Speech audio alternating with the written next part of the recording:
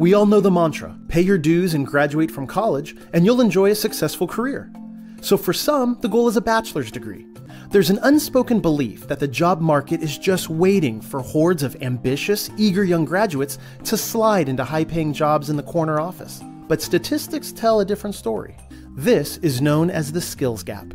You must have the technical and employable skills industry requires in order to compete for jobs within your chosen career.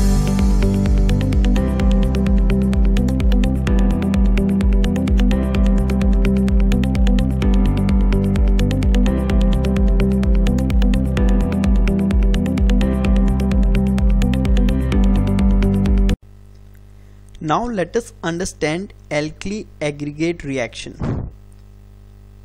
This is one of the topic which is very important to ensure the desired strength of the structure.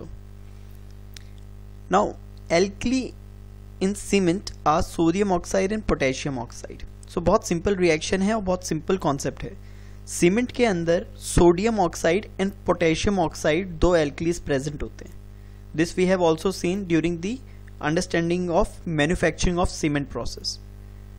अब होता क्या है कि जो aggregate होता है उसमें reactive silica available होता है. Now this is the thing which is interesting. अगर एग्रीगेट में रिएक्टिव सिलिका अवेलेबल है then it will react with this alkali which is available in the cement.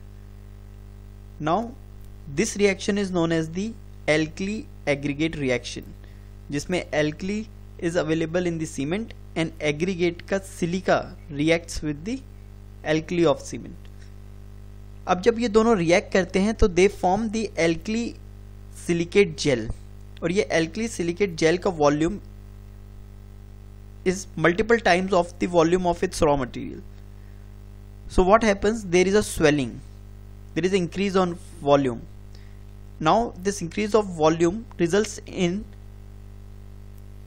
inducing the stress on the concrete, due to which the cracks are generated, और ये cracks generate होने की वजह से the entire structure may fail.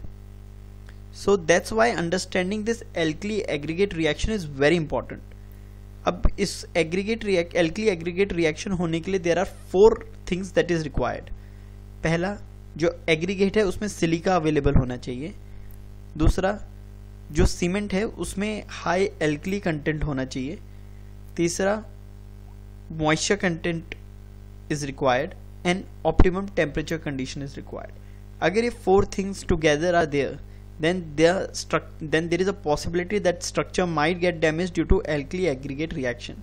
And being a civil engineer, we need to identify the presence of these 4 factors together, and we need to ensure that we take the required step to ensure that no alkali aggregate reactions take place, as it damages the structure. Education is core to our economy. But in order to guide our educational systems and maximize future income, we must understand the misalignment between education and our work. The university degree is no longer the guaranteed path towards financial success as it was for previous generations. And even if you do earn one, that education alone may not be enough. In today's highly technical, knowledge-based economy, having hands-on skills and perfecting what you're good at can be more valuable than getting a degree in something simply to get one. Employers want to know what you can do and what you can do well, not just what degree hangs on your wall. Is career exploration. Understand the jobs available, the income ranges they pay, and evaluate the skills they require. Identifying is to align your interests and abilities with your first career choice and the education and training you'll need to receive. This alignment will help bring your future into focus and ensure your position at the top of the pay scale in your chosen career.